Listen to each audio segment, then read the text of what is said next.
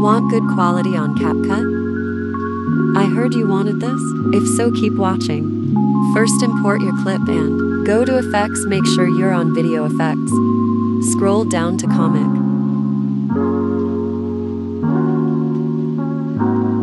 Now add BNW, Sketch.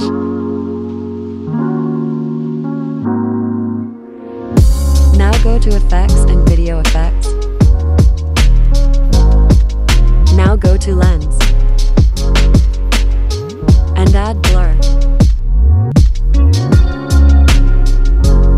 Now export your clip. Go back and delete the effects.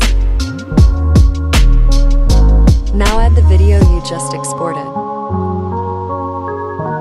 Size it to fit screen. Now click Splice and click Overlay. I put mine at 100%. And you're done. Thanks for watching and like if this was helpful.